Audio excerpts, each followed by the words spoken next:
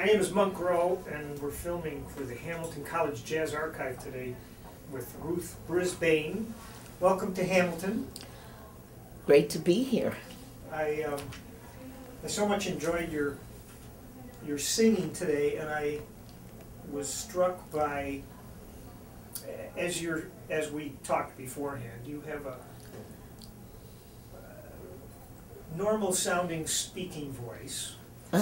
But when you sang, man, really, that delivery was so powerful. Oh, thank you. Is that a conscious change for you?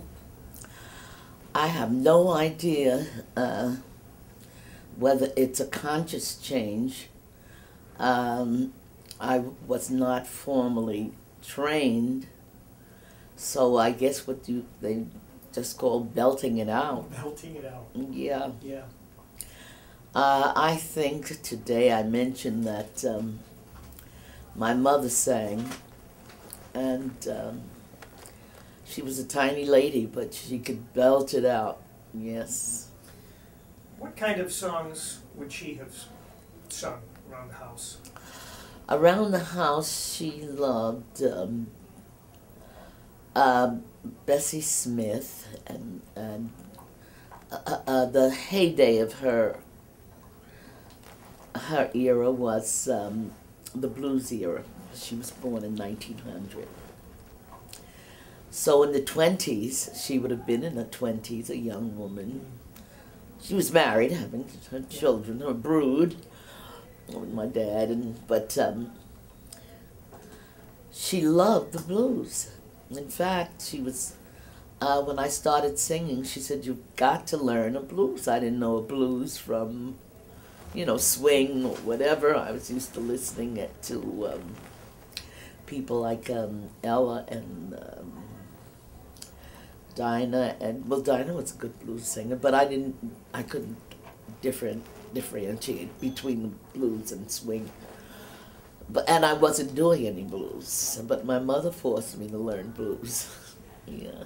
That's very interesting. I've read that some African-American households thought blues was the devil's music, or something like that. Uh-huh. Well, people who are religious. Okay. Yeah. They didn't want it played and so forth. Okay. Yeah, listening to some of the old songs, they could be quite spicy. Yes. So, for you, when she said you need to sing some blues, was part of that a blues song was the three lines with the first two being the same, and was that part of the definition of a blues, or was Yes. it more about feel? No, I believe the standard blues. Yeah. Yes, standard blues. And so who did she direct you to be a blues model? Who did she direct me to? She really did not direct me to any model, but I had a sister-in-law who was divorced from my brother, but she took an interest in my singing, and she sent me to a vocal coach. And he was mainly blues and R&B, and mainly gave me the songs that he had written.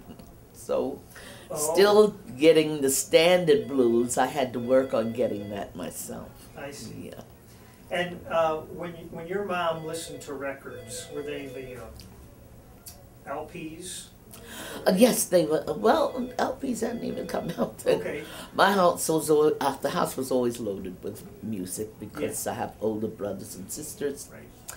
And my mother wanted to know where they were, so they were allowed to have company. So there was always music and people, young people. So whatever was the latest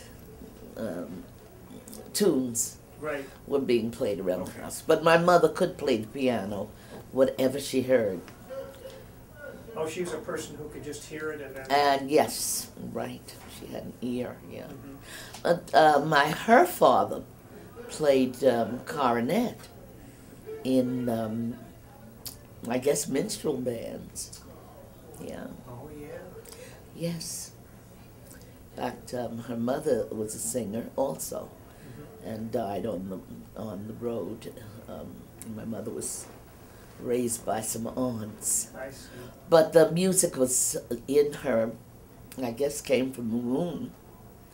And she imparted it to us. Okay. But my father had no rhythm and couldn't hold the tune. Really? Yes. How interesting. Right. Was he mystified by your interest in music and thinking of it as a career? How did he feel about that? Well, he didn't. He died, so he really didn't get to see me fulfill my career. I see. And he was so busy working. What did he do? He was a mechanic. Okay. Yeah. During the war, a longshoreman. Oh. Mm-hmm. And you grew up in Brooklyn? I grew up in Brooklyn, yes. Okay.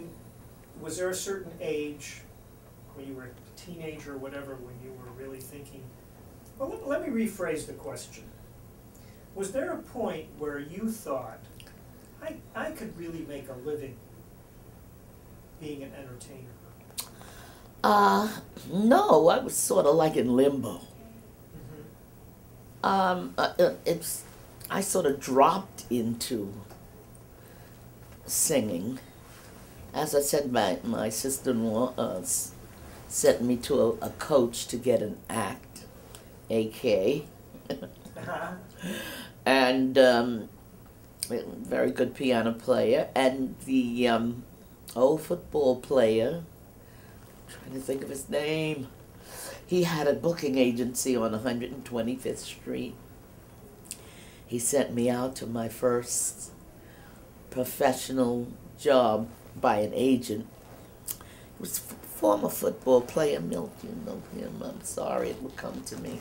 But, Never know Boston. Fritz Pollard. Fritz Pollard? Fritz Pollard. Okay.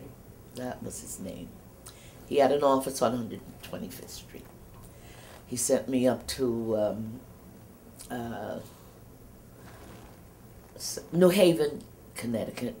I remember working there and getting the train from his office at 125th.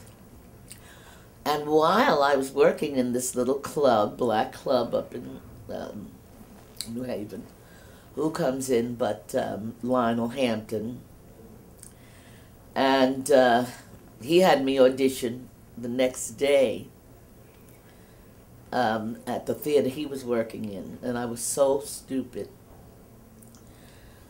He said, stay and take the bus back with me, and I want to talk to you about going into the Apollo with us.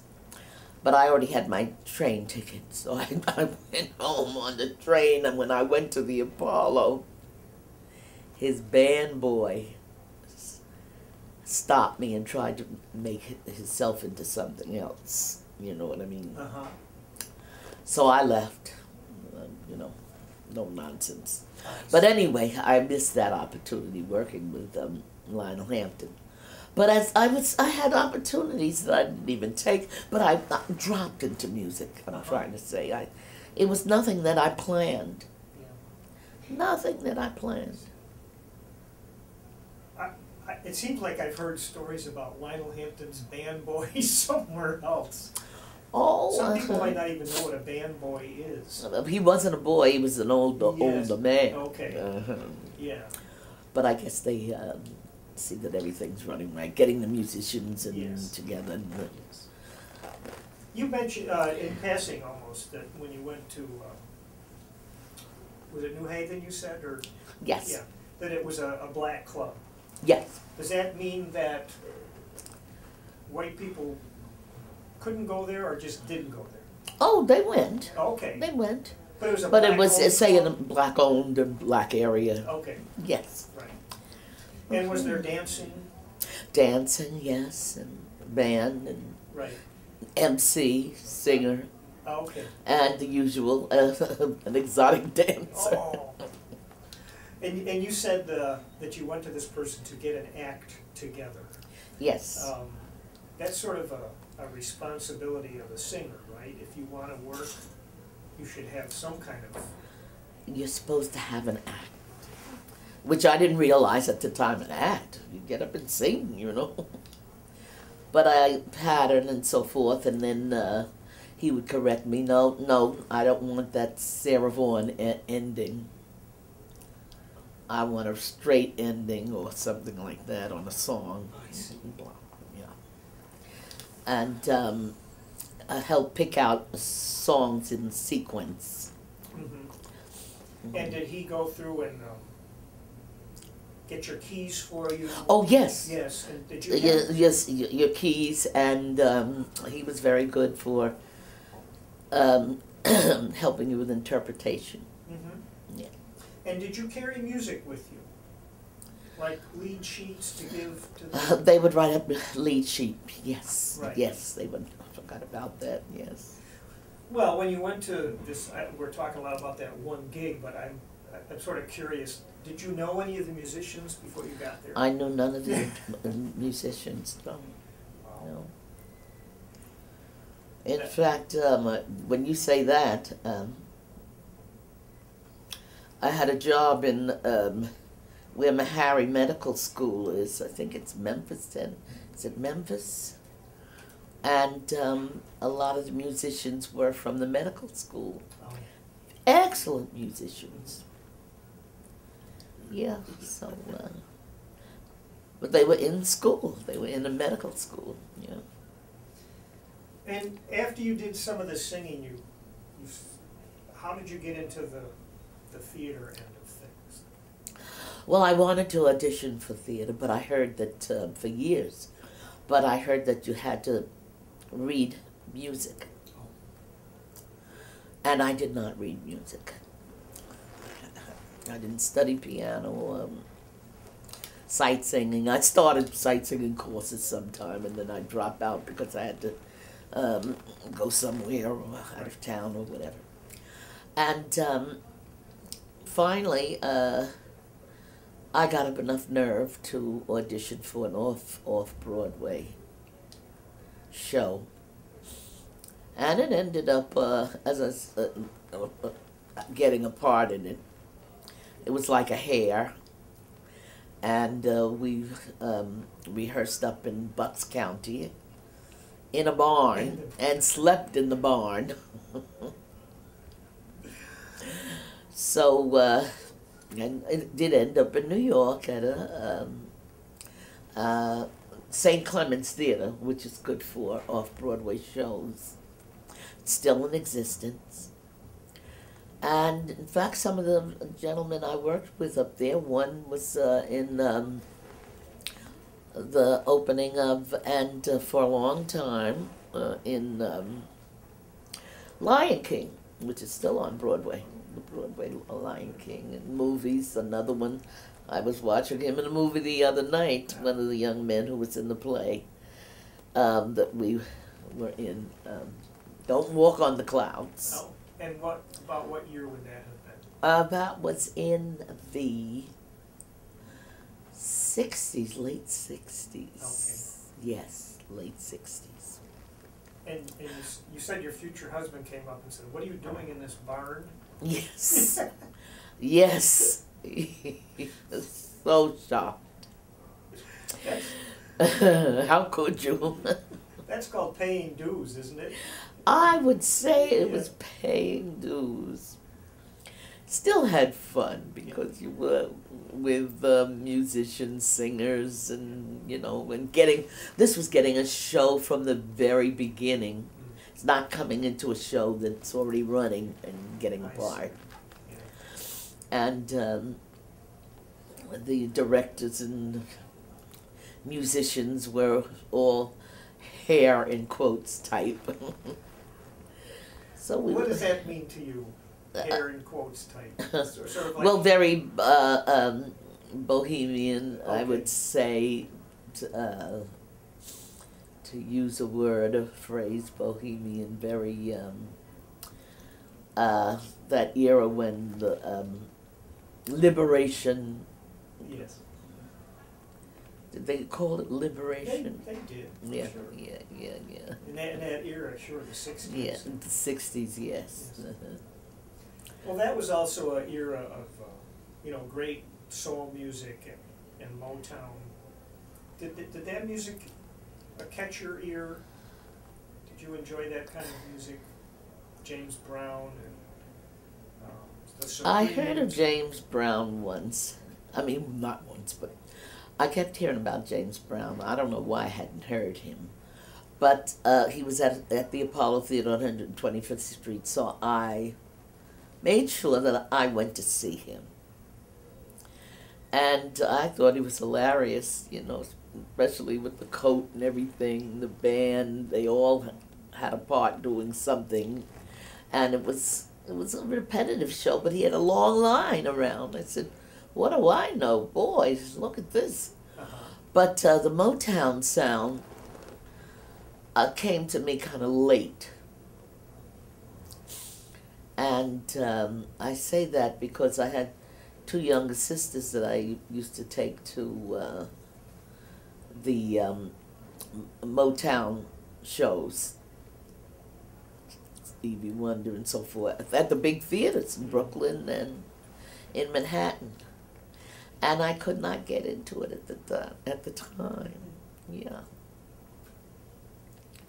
And when you were in, you worked in Paris, was that with Black and Blue? Black and Blue, yes. Mm-hmm. What was that like, being in Paris and getting paid to do what you like? Oh, it was wonderful. Wonderful. I love Paris, and as the song says, I love Paris. But, and it was the winter time. I went over in December. One of the leads, she had work to do in New York, or concerts to do, and she wanted to go out and do the concerts and come back, but they said, no, if you leave, we're turning it over to someone else. So I auditioned, and I worked with so many wonderful musicians. The best part of working Black and Blue was like Claude Fiddler, Bill Dillard. I'm trying to think of some of the other names. The older guy, the tap dancers, the Copacetics. The Copacetics? Yes, have you heard of them? No. They were older gentlemen who tap danced. And they were like mentors to, if you mentioned the Copacetics. In fact, Billy Strayhorn was, he didn't dance, he wrote, but he was part of that club, the Copacetics. But the Copacetics were a group of dancers. There is a movie out, it's an old movie, and they all have a part in it. I think Sammy Davis is in the movie, I can't think of the name. I saw it again recently on TV. I'll do some research and write you and let you know Okay. what it is. Were you a member of the union, what do they call it? SAG? No, not SAG. Actors Equity. Yes. Yes. Yes. I was a member of Actors Equity, and also if you do commercials, you have to join SAG. Okay. Yeah. So I did a few SAG commercials, which is Screen Actors Guild, and a few little bits in movies. Okay. You'll see me at the beginning of Cotton Club. Okay. With the Hines brothers for a flash. Yeah, right. You're lucky you didn't end up on the cutting room floor, I guess. Oh, there was more that, but it did Yes, end up yes, on that's the the cutting piece room they kept. floor, yeah. Do you recall what kind of what commercials you did? I did a Hershey's commercial, a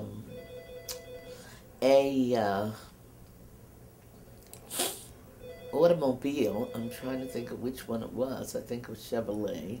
Mm-hmm. That was radio though. And trying to think of some of the other commercials I did. Can't think. Yeah. Yeah. What is that like? Do they you usually get the work done in one day? Usually it's one day. Yes. Yeah. You go in an audition and then might have come back for wardrobe and fittings and so Right. forth. And then you shoot, yes. Yeah, and then they give you a little script, and it's usually a 30-second commercial. Or, Yes, Yeah. yes, holding the product, Bounty or whatever. Yes. I think I did do a Bounty. Yeah. I'll look for it. That was long ago. Yes. In the 70s. Yes. Do you remember what those things would pay, if you don't mind me asking? Very, very well. Yes. Okay. Very, if it goes national, excuse me. Okay. I remember the key word was national. Yes, if it goes national, it pays very, very well. And do you keep getting Residuals until they Yeah. take it off, They take yes. it off. And sometimes they want to renew it, so you get another stipend when they want to renew it That's for, yeah. That's probably pretty neat when a check shows up for something you did all those years ago. Yes, Oh, yes. what's that? Yeah. Wow. How did you get hooked up with Dr. Valmer in the Harlem Blues and Jazz Band? I was doing a show with a gentleman named Terry Waldo, who specializes in ragtime music and all the old tunes, and he studied with U.B. Blake. Yes, and I think he worked on some of his music, categorizing it or cataloging it. Mm-hmm. And Terry was doing a show out in where Shea Stadium was. The old World's Fair was there. One of the old World's Fair, the last one, I think. And it was called Shake That Thing. Why do I have to be in shows like Shake That Thing and One More Time? But so I had was part of the show, and Al saw me in that and called me to substitute for his singer, who was quite busy. You know, she loved to go out and do other things, and she stayed busy. So they were downtown in the village at a club, and I worked there a few times with that for Al's band. Al may not have even been there, so that's how I started working with him. Right. And am I right in guessing that there was probably no rehearsal? No, Just no rehearsal. just go Hit it. and hit it. Yeah, but So a singer, if a young singer was watching this interview later on, what do you say to that person? How do they prepare to do that kind of thing, where they get a call to show up at some club and be ready to work? well, you have to have your keys or your lead sheet. As you said, you reminded me about the lead sheets that are written out in your key, and hopefully the piano player reads, or whomsoever the leads. Yeah. And try to get out there and work as much as you can Yeah. to get some kind of experience, so you'll be ready to to sing along with people who work in bigger venues and or can be seen. Was there an experience when you were young that you recall where you really got thrown in front of an audience and you had to really suck it up? And I think you mentioned something about your... I was not ready. I was telling you how my mother was active in the community, and at BAM, which is very famous now, Brooklyn Academy of Music, every year the ladies club, whatever it was, Amsterdam News, which is a black newspaper, I think, Fresh Air Fund, benefit. They would cook magnificent food, go out and get cases of beer and booze for backstage musicians who donated the time. The whole Apollo would come over. I guess they must have heard about the good food and booze. And U.B. Blake and was conducting, and Noble Sissel. And my mother made me get up and sing. I was not ready. Not ready at all. And how old were you then? Oh, maybe about 15. Mm-hmm. I would think about 15, if that. Yeah, at least about 14 or 15. Do you remember what you sang? I think I sang a song that you mentioned, All of Me. Oh. Yes. Uh-huh. Well, it's funny when you said you weren't ready. That's what you said. You might wonder, well, when would you have been ready? You know, in your own mind.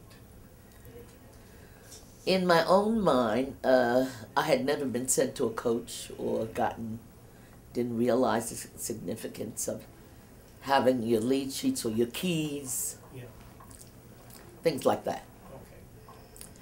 So it took a good while before I got to a coach or someone to assist me with it, or to go to someone to pay them to get an act. Yeah. Yeah. Mm-hmm. What did you usually make on I'm just curious about the pay musicians got and how if you lined it up with what people were making on an hourly wage, you know, and the cost of living and that whole thing. What was an average gig paying for you? Well, when I started singing, the average gig was like about $15 a night at the local venues.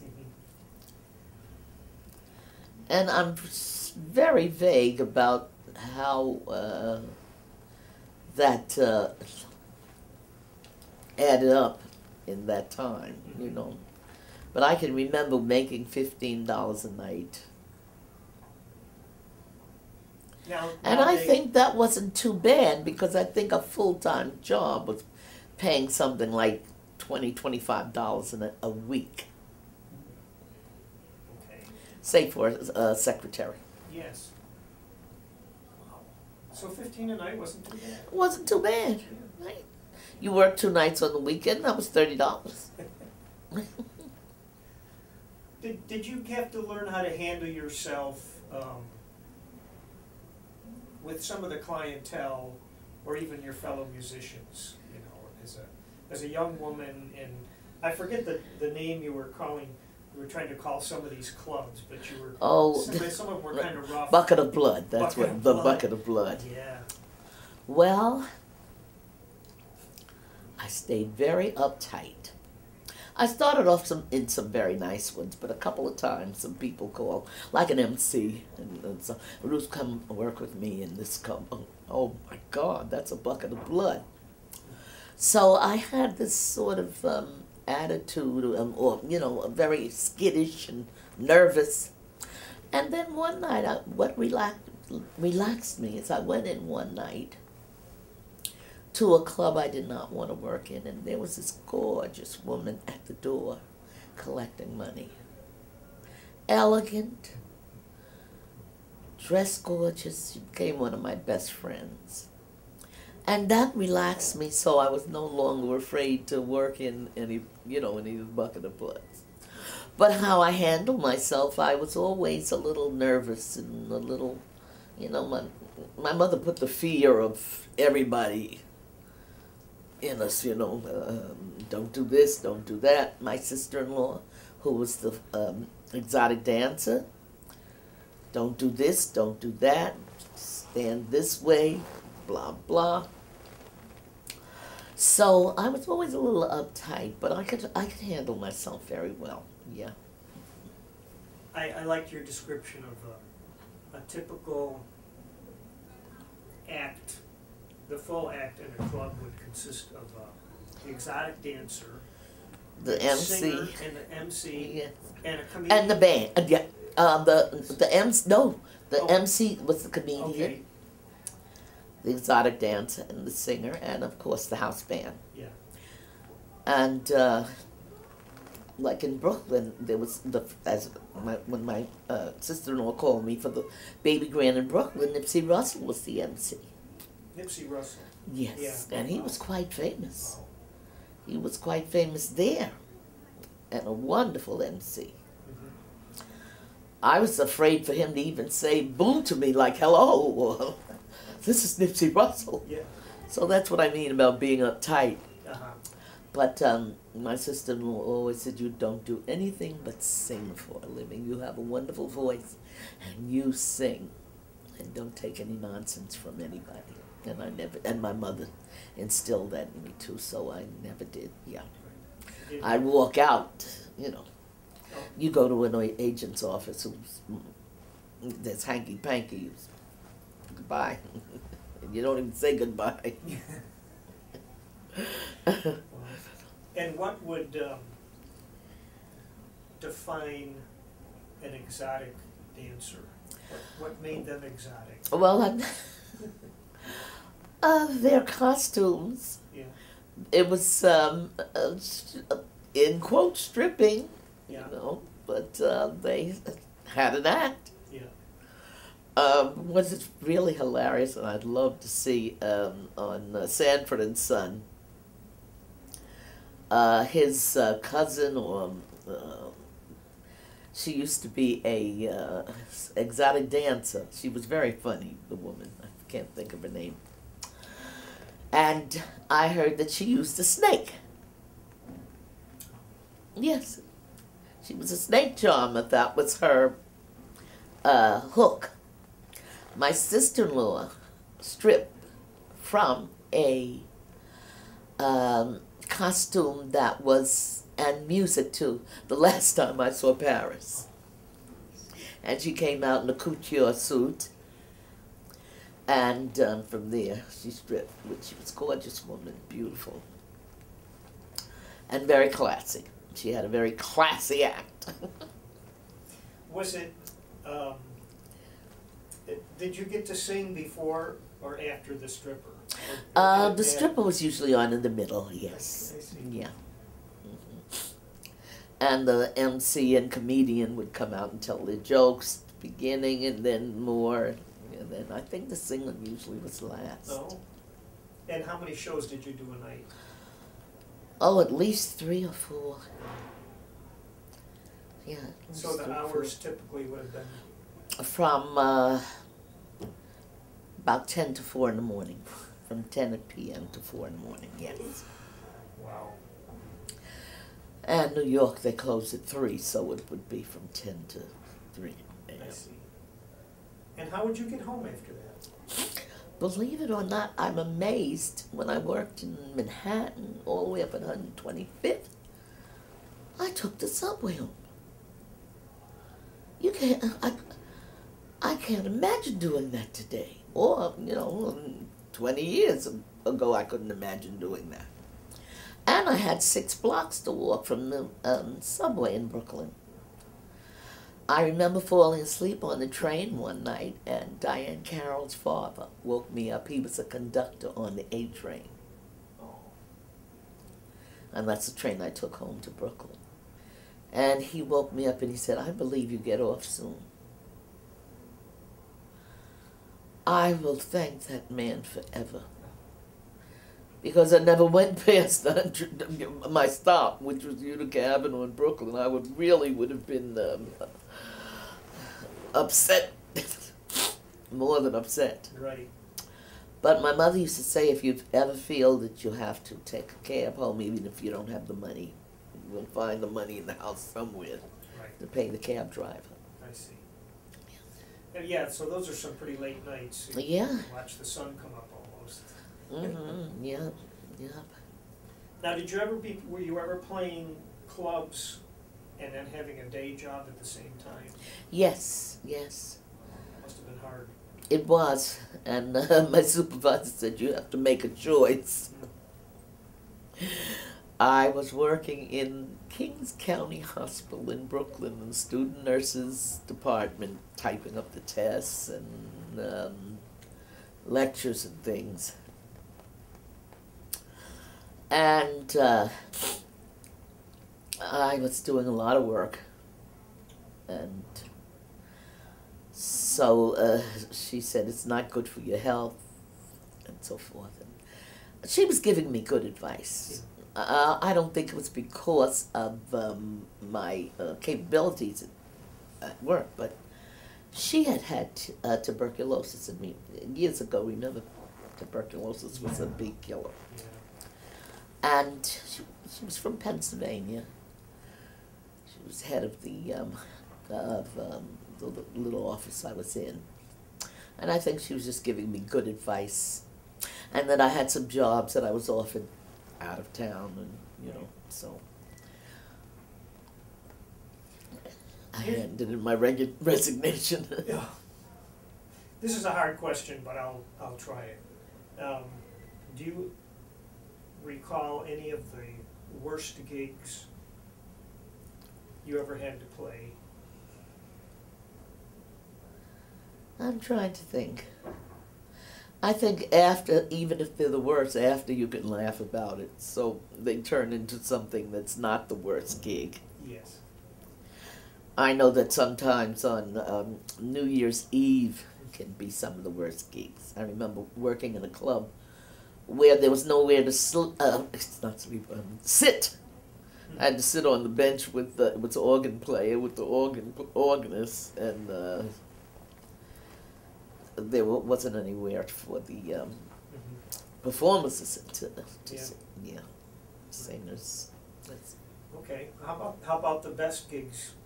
A couple of the best gigs you've ever done. Well, as I said, I loved working in South Pacific for some reason. Oh, yes. I love South Pacific, when Bloody Mary. And of course, the show had a message, so that was even more of a plus. Right. Hey, what was the song that you got to sing as Bloody Mary? There was two. Happy talk. Talking happy talk. And then my favorite one was, most people live on a lonely island, lost in the middle of a foggy sea. Most people long for another island, wondering where they wish and long to be. Valley High may call you. Yeah, I love that song. Maybe that's why I loved it so much. I loved Valley High. It was magical. Really? And big casts. There was huge casts, and it was fun. Wow. But I'm sure I've had better gigs, but I've had more and much fun. But Yeah. that one always resonates Right. with me. And that Yeah. was that, what theater was that in? We did a Midwest tour of I it, see. but ended up in a dinner theater in Nanuet, New York. Oh. But we started out in Muni Opera, in which was outdoors, it was summertime, outdoors, and I remember the big trees, huge stage, and you opened your mouth and the bugs were flying in it. All of us in the cast. I think Giorgio Tazzi and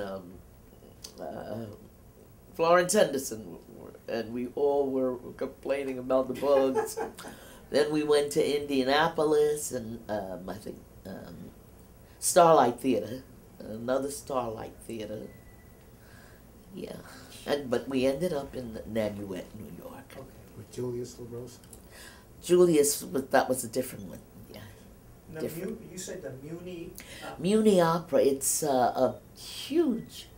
I guess it's from Municipal Opera. It's. I'm not sure if it's run by the city of St. Louis. St. Louis, yes. And these huge. It's a huge venue in a park. I see. And you probably would have had a fairly large pit orchestra. Oh, in those yes. Days. Oh, that was Yes, great. yes. To have that. Those groups have shrunk now, unfortunately, for a lot of the touring acts. You know. Yeah. And have you traveled overseas with the Harlem Blues and Jazz Band? Oh, yes. Yes. We've been up to Sweden practically every year. Norway. Another magical job was in, oh God, it's a tourist place in Denmark. Oh, what is it? Sorry, the memory. But that was magical. Beautiful little theater in a park. What is the name? Oh, please forgive me. I don't want to tell you what it is. Early Alzheimer's. Well, do the audiences, are they different overseas? I think they are different. I would say they're different, very receptive. Not only that, we've been to Russia and several times, traveled all over, from one end to the other, which Russia is huge. From the, East Coast to the West Coast. You could look over and see China, and from Vladivostok, or whatever it is. Wow. But I'm still trying to think of the name of that theater. Tivoli Gardens? Tivoli Gardens? I think it is Tivoli Gardens. No, Tivoli is in England, right? Escapes me too. Do you get to go? Yeah, but I have to pay my way, right? He's been a few times, yeah. Yeah, it's been lovely working with the Harlem Blues Jazz Band, yeah. The last place we went was Macau. That was so rewarding that we had such a wonderful time. And outside, we had to land in Hong Kong and then take a ferry to Macau. Wow. Lovely, lovely place, yeah. Had a wonderful time. It must be hard to decide what you have to charge in order to pay everybody and pay all those plane tickets and all that. That's Yes, a lot of logistics. It's a lot of money for the people to put out who bring us over there. Yes. Yes. So they really, and another place, St. Petersburg. Oh my God, is that a beautiful city in Russia. And we've done in theater there and outside in a park. It was really wonderful, yeah. Have you ever done any attempts at writing your own songs? Yes, I have. And I think I've been lazy. In fact, I was just asked if I knew anybody who writes lyrics. I could attempt to write some more. I see. Yes, put my mind to it. Mm-hmm. Yeah. So if a young singer comes to you these days and says, you know, I want to do some of the stuff that you did in your career, you have any advice for them? I certainly would. I would advise them to be more on top of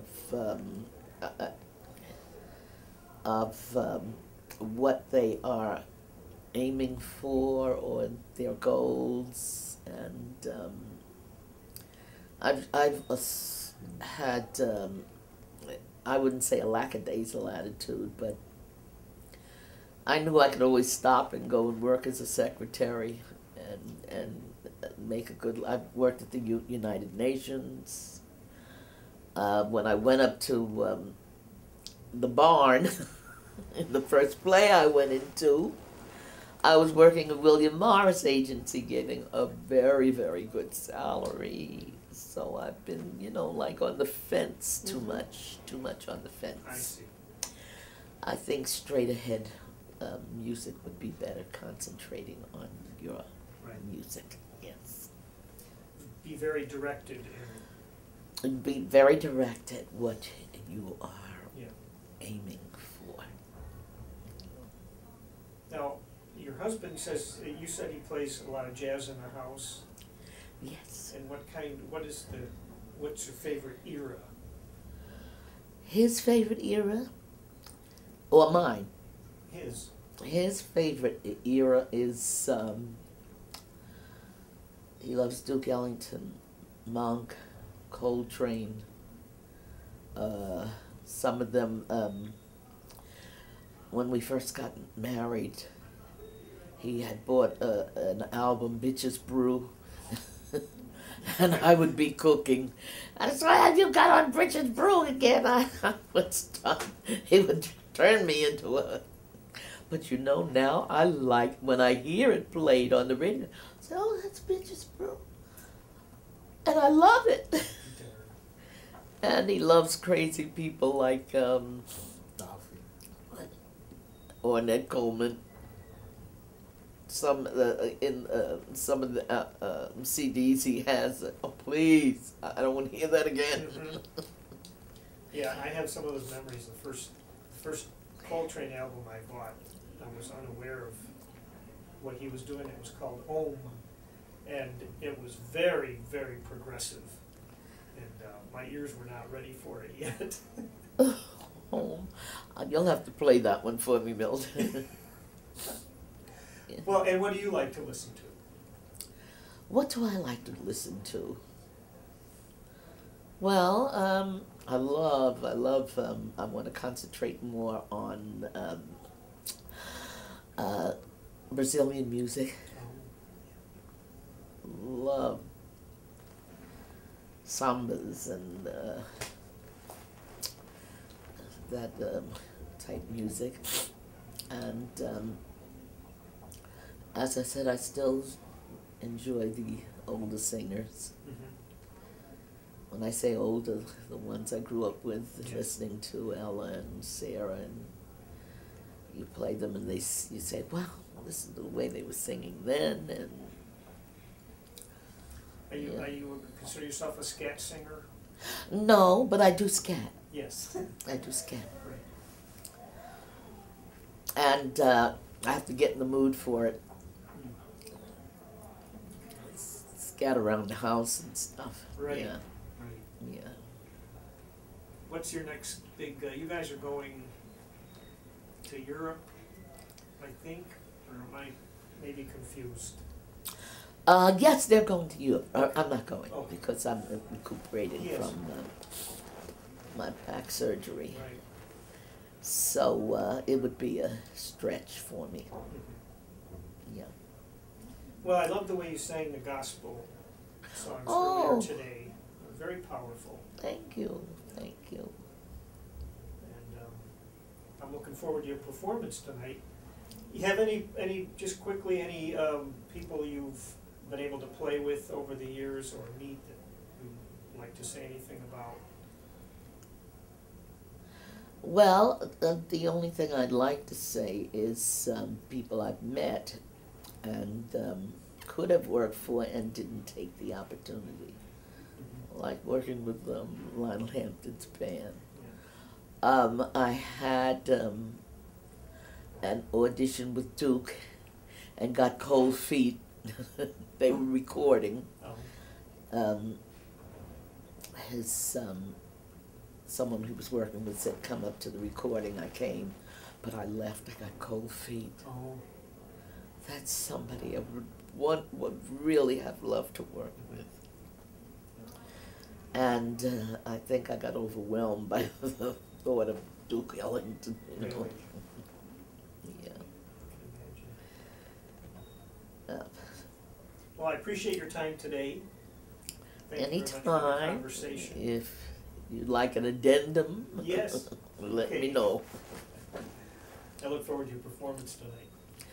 Well, thank you. Thank you. Thanks a lot. Take my advice, hug him in the morning, squeeze him late at night, fill him full of love and treat that good man right, 'cause a good man